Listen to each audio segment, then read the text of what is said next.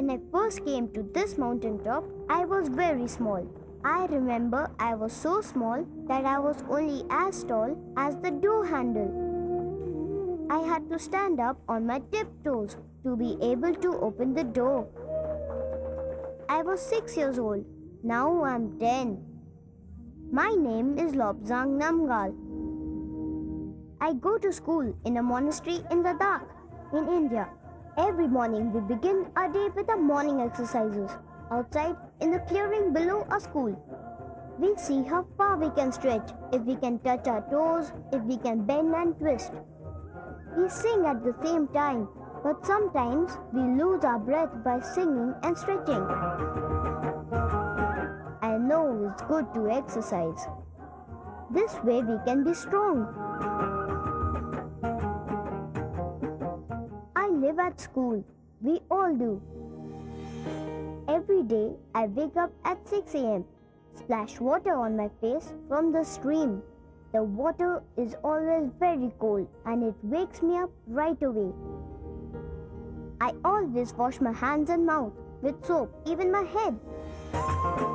My friends and I are always discovering ways to play in between what we have to do.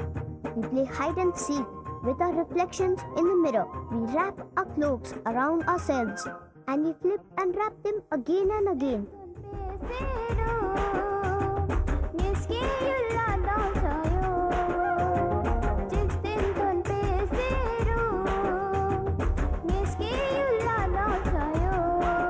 After getting dressed, it's time for breakfast.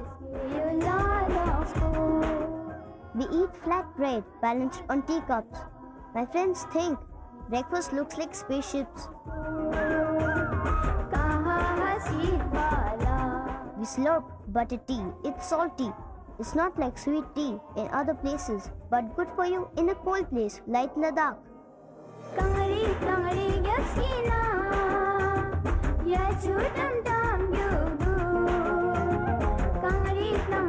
Butter tea helps to keep you warm, and bread fills you up.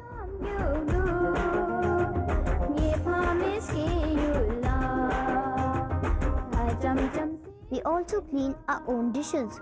It's just what we do.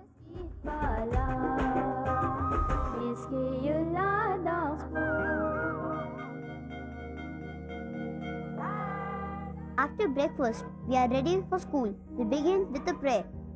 Then we learn Buddha's teachings. Buddha said it is best not to swear. You should never kill.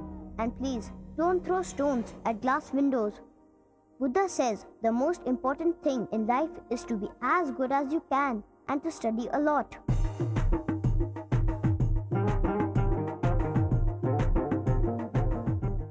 We study outside under trees. We sit on chupkas, which are wooden boxes. We cross our legs to sit on them comfortably. We learn English, Tibetan, maths and philosophy. I have learned so much here that I think I want to become a teacher too, or a philosopher. Learning languages like English helps you to talk to other people and tell them what you think. I'd like to talk to foreigners in English. I'd tell them about all the animals here and how we should protect them and never kill them. Of all the lessons in school, I love debate the most. You never know what will happen and who will yell from where.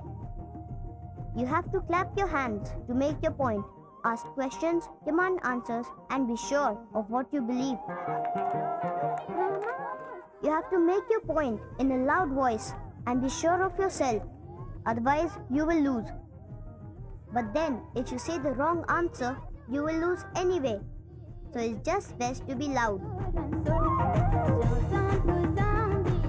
I know I'm happiest when I'm debating or playing.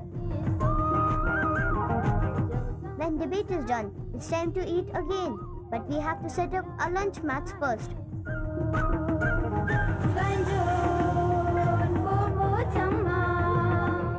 Then we bring out the big pots of beans and rice. We take turns cooking each day and serving food too. We all help with everything. It's how we can live together.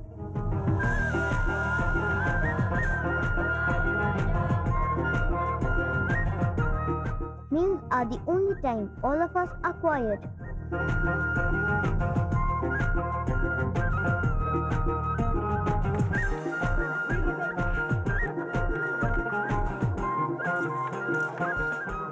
After lunch, we play carom, chess, and my favorite, kabaddi.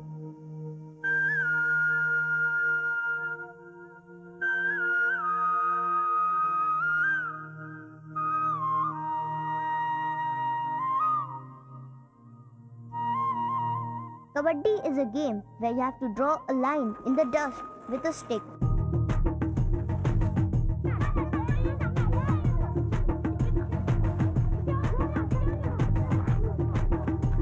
You have to say kabaddi, kabaddi, kabaddi without taking a breath as you run away from the other team. You have to keep on saying it as fast as you can, kabaddi, kabaddi, kabaddi, until you stop saying it or you're caught. Then you lose. It's a good, wild, rough game. I love it. When I have time to myself, I close my eyes and meditate. I talk to God because I do have questions for Him about the children in other places. What do they wish for and dream? Then I remember that God made all of us, even me. We play, dream, eat, and sleep. Everyone does. When I'm a monk, I'll live on a mountaintop, debate, and play cricket. I know I will be happy because I feel it in my heart. In my life, I hope I can help other people to feel happy in their hearts too.